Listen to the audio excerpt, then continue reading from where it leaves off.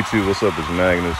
We got our parts from Enjuku Racing, from HPS, EnjukuRacing.com. Really great group of people to work with.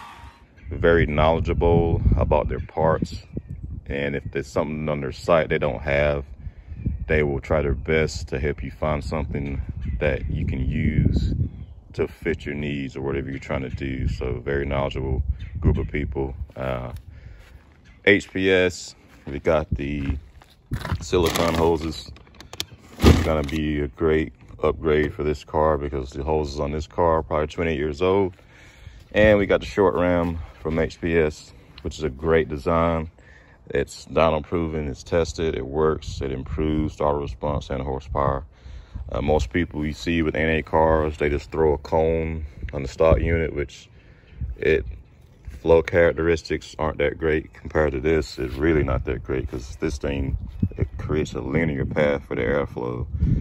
Your filter comes already oiled up, ready to go. You just got to throw it on, and you take your stock mass airflow sensor and you put it over on this new unit, and they give you the housing so you can attach it and install it. Stainless steel clamps. Like I said, very nice unit. Don't know why more people with NA cars don't run this short ram. Who knows? But anyway, this is what we got. And like I said, if you need some stuff, if you got an import car and you're looking for really great prices too, go and EnjukuRacing.com and give those guys a shout, and they will fix you up. We still got to put the O2 sensor on here. Just to make sure everything's going to be working fuel wise and air wise, to go along with the new injectors, fuel pressure regulator, new coil, new spark plugs and wires. We're freshening this thing up so we can go cruising. All right, guys, that's all I got for you today.